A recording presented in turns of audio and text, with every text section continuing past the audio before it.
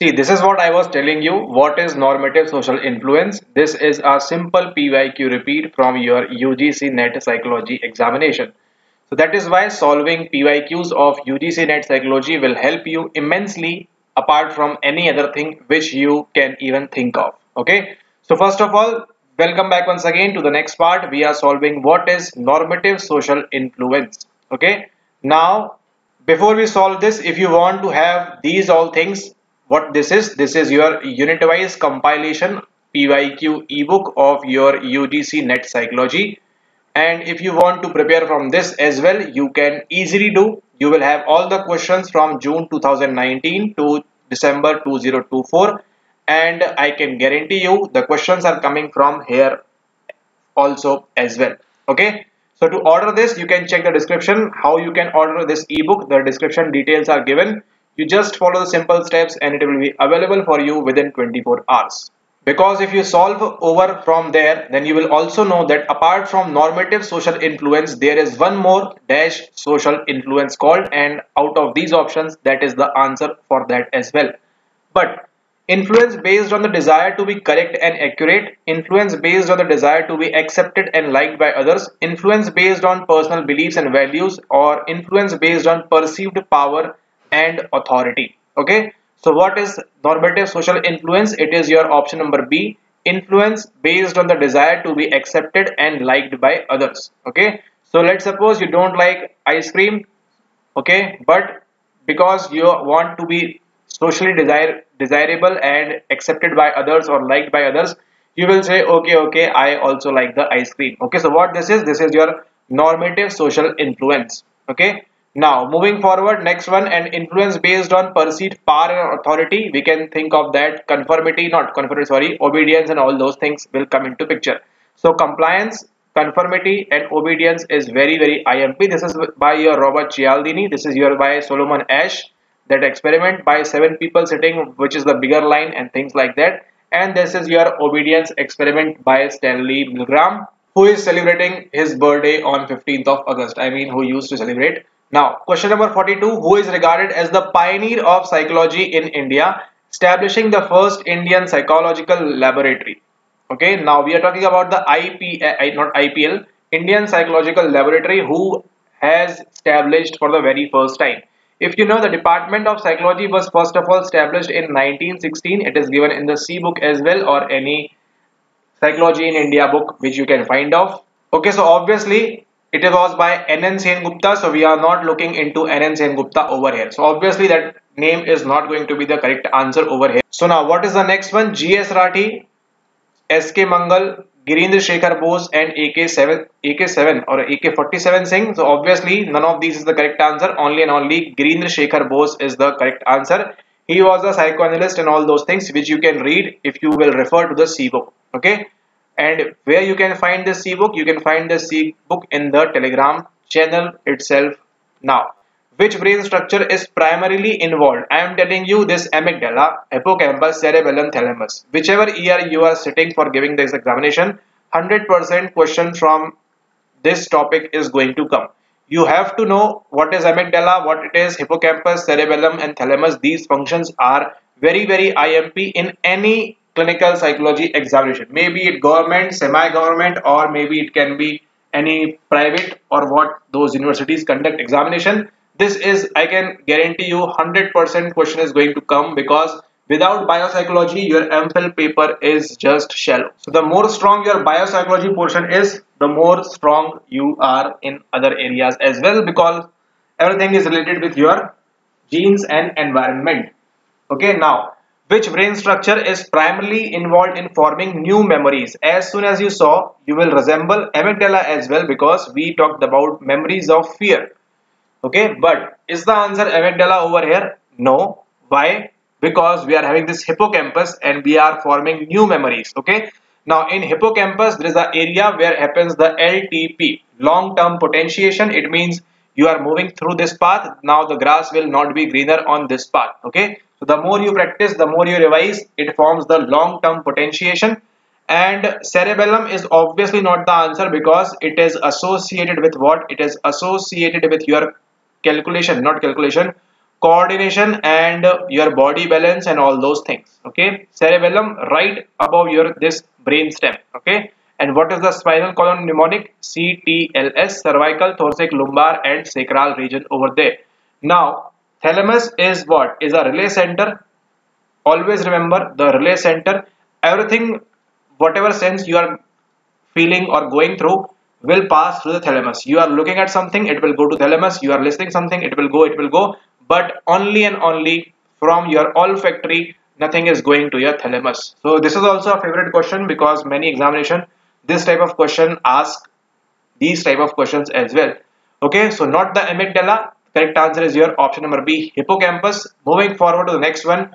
What is the term for the brain processes of regulating its own responses to stress by controlling hormone release? Okay, so now before we answer that question, let's have a look at how this PYQ ebook looks like, which is having your unit wise questions. So as you can see, this is your unit number 7, personality, motivation, emotion, stress and coping. And why I am showing this, obviously there will be a reason, so wait for that. Okay, so as soon as you come down, you will be getting this thing June 2019, 9 questions. You will solve,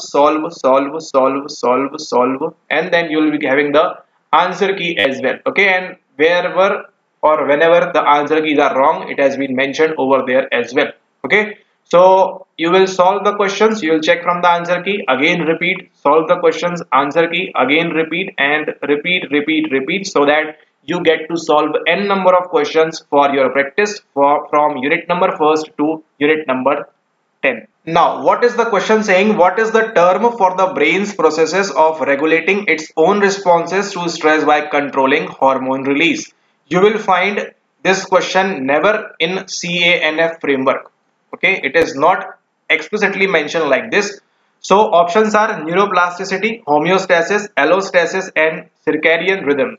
Okay, so let's just suppose you don't have any idea what is happening over here, but you have the PYQ ebook. And now when you will come in December 23 session, you will find this assertion which is stating that allostasis is a process of adaptation to acute stress by releasing stress hormones in the event of challenge with a goal to restore the homeostasis. HPA, this is your hypothalamus pituitary axis, gets activated in the event of stress, but obviously and both things are somewhat related, and you will get to know the answer as well because it is mentioned over here in the answer key, option number first over there. Okay, so now you know what is allostasis as soon as you solve all the PYQs. Okay, and which will make you stand out from others. And now you don't even need to think of what is happening over here. What is the term for the brain's process of regulating its own responses to stress by controlling hormone release? Obviously answer will be allostasis. Now you know what is allostasis. Homeostasis is what? Is your NDAGAR. If you go and read NCRT, you will find this circle in the chapter number 9, but that is not required right now. Neuroplasticity, already we have solved this thing. Okay, what it means, formation of new neurons or birth of new neurons or changes, what is happening, neuroplasticity. And circadian rhythm is obviously is for your 24-hour wake cycle and sleep about sleep. Okay, so HPA axis and allostasis are somewhat related to this control hormone release and about your stress and all these things. Okay, all right, so option number C is the correct answer over here. And neuroplasticity, I guess we have solved in previous PYQs as well. Now, which model proposes that memory is organized in a network of interconnected nodes? Now, this question has options as associative model, connectionist model, network model, and linkage model. So now over here, two options can be correct, option number B as well as option number C, depending upon the perspective of the question being asked. So network model can also be the answer and connectionist model. So they have given the answer key with B option, but it's okay. Which model proposes that memory is organized in a network of interconnected nodes? If you want exactly these nodes thing, then it will be formed in the network model called as a neural network, but also in the connectionist model also we are having the same thing. Okay, so there is a very thin line between these two options, so it's just a matter of luck what you get in that day with the answer key. It's just like same eating a pineapple and having a pineapple juice. Okay, it's just upon the preference. Now, and it is taken again from the C book as well. Moving forward, question number 46. Which disorder involves alternating episodes of mania and depression? Alternating episode of mania and depression. This question is taken from the C book, the N book, the F book, whatever you are having these books. So generalized anxiety disorder, schizophrenia, major depressive disorder, and bipolar disorder. What is the correct answer over here? Obviously bipolar. One pole is for your mania, another pole is for depression. You are having bipolar 1 and bipolar 2, and this is also a favorite question of your Mphil entrance examination. So make sure that whenever next time you are giving the examination, you are thorough with the bipolar disorder, this thing. What happens in 1, what happens in 2, from the very basic. This is a very basic generalized question. So from very basic to very advanced knowledge you should have for bipolar disorder, because this is very IMP. Schizophrenia, 100% they are going to ask in any paper, they will ask. Okay, without schizophrenia, how can a Mphil entrance paper can be prepared? Right, that's not logically possible.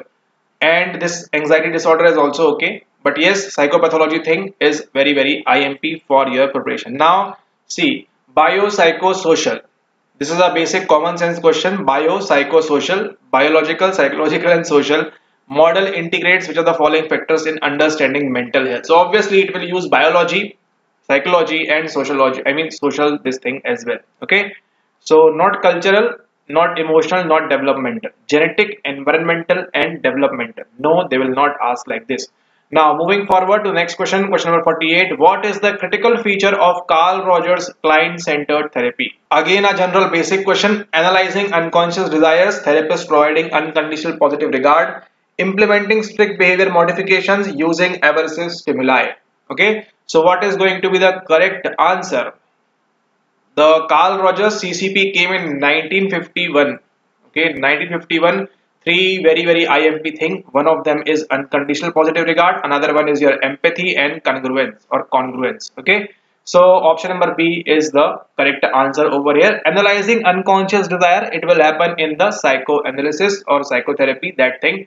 Implementing strict behavior modifications. It will have in the operant conditioning thing. Okay, and using aversive stimuli. We can have this in the classical conditioning, or these two are from the behaviorist point of view. Okay, now comment down below, when was the first time psychology as a behaviorist views it was published? Make sure that you comment down below. Moving forward to the next one, question number 4949. According to Freud, which term refers to the part of personality that mediates between desires and social rules?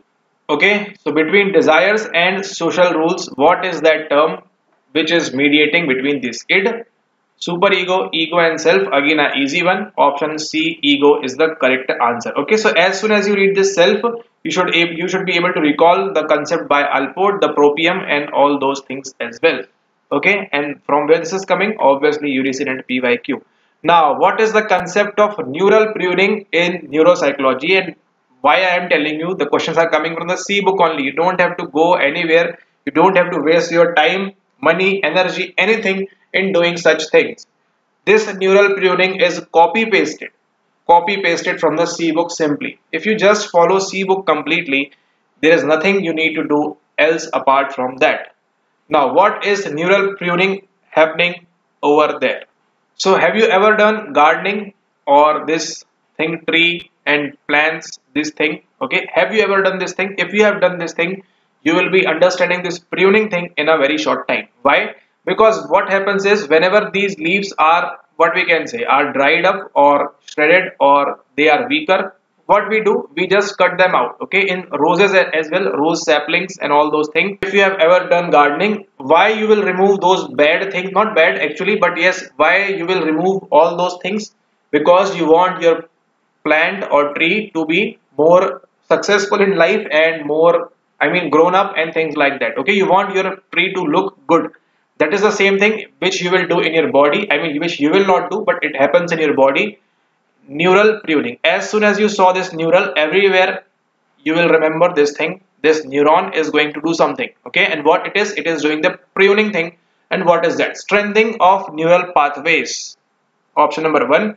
Elimination of unused neural connections, growth of new neurons, increase in brain size. Okay, increase in brain size. So now just remember with plants what you do and what option is resembling with that. Obviously option number B, elimination of unused. Okay, so the unused branches, the unused what, leaves or flowers or fruits, what you will just eliminate them from your plant or sapling or whatever that is. Okay, so that same thing happens in your body Elimination of unused neural connections are called as what? Are called as the neural pruning, so that it will make more space to form new neurons and do good with your brain and all those things. Growth of new neurons, no. What this is? Comment down below. Is this neuroplasticity or is this neurogenesis? Genesis chapter 1:1, in the beginning the God created the heavens and the earth. Okay. Now increase in brain size. Why this will happen? Okay. We are not talking about any cortex or anything like that.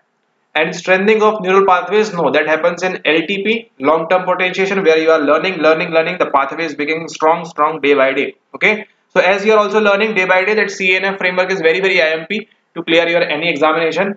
What is happening? It is happening due to strengthening. You are doing this thing again and again, and obviously you will succeed in the examination. Okay, so this was it for your IHBAS part number next. I hope you like the video, and if you like the video, make sure that you're hitting that subscribe button. And if you want to order this unit wise PYQ ebook, then you can just check the description, follow the steps mentioned over there, and it will be available for you so that you can practice n number of questions. I guess approximately more than 1100 plus questions are there, unit wise arranged with their answer keys as well. And what you need to, if you don't know the answer, where you need to go, again go back to the CANF framework, right? Thank you.